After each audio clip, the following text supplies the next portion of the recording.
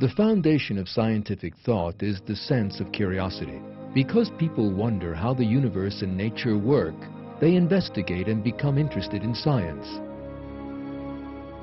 But most people lack this curiosity.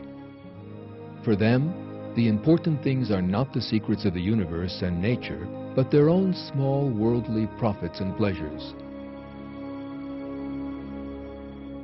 In communities where people who think in this way are in charge, science does not develop.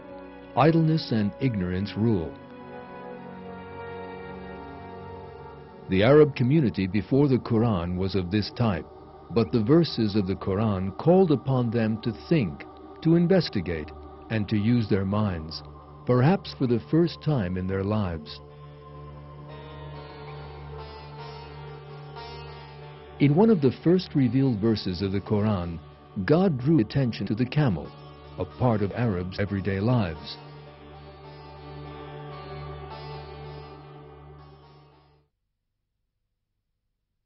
Have they not looked at the camel, how it was created, and at the sky, how it was raised up, and at the mountains, how they were embedded, and at the earth, how it is spread out? So remind them. You are only a reminder.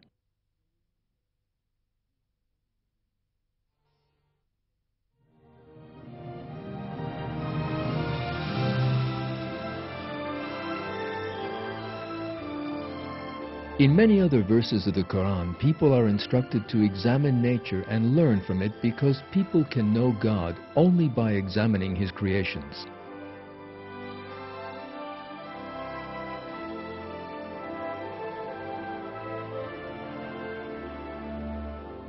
Because of this, in one verse of the Quran, Muslims are defined as people who think about the creation of the heavens and the earth. Those who remember God, standing, sitting, and lying on their sides, and reflect on the creation of the heavens and the earth, saying, Our Lord, you have not created this for nothing. Glory be to you. So safeguard us from the punishment of the fire.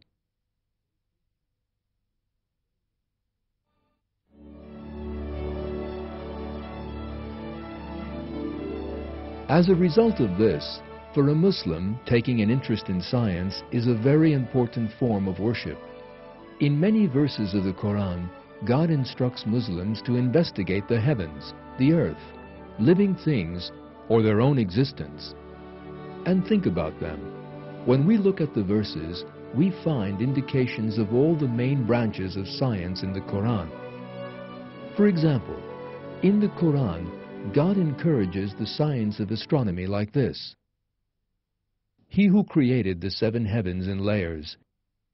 You will not find any flaw in the creation of the All-Merciful. Look again. Do you see any gaps?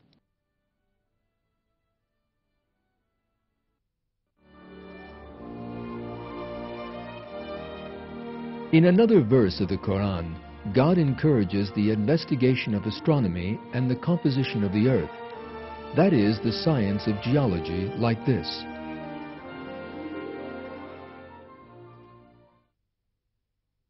Do they not look at the sky above them? How we have made it and adorned it, and there are no flaws in it.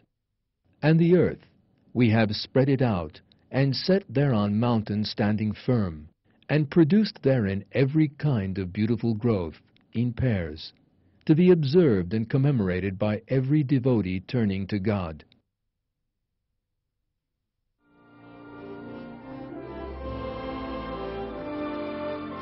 In the Quran, God also encourages the study of botany.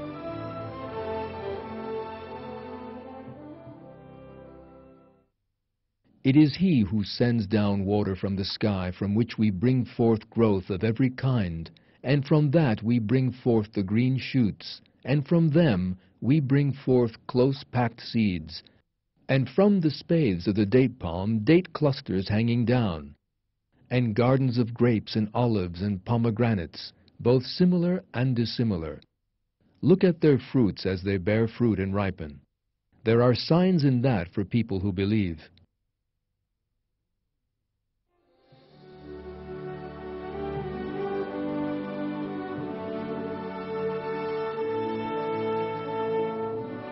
In another verse of the Quran, God draws attention to zoology.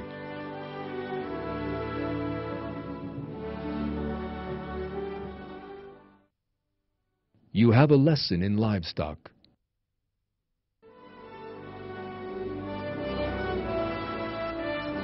Here is a Quranic verse about the sciences of archaeology and anthropology. Have they not traveled in the earth and seen the final fate of those before them?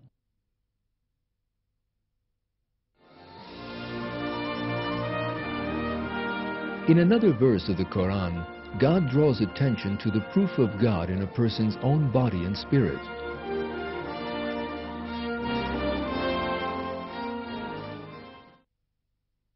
There are certainly signs in the earth for people with certainty, and in yourselves as well. Do you not then see?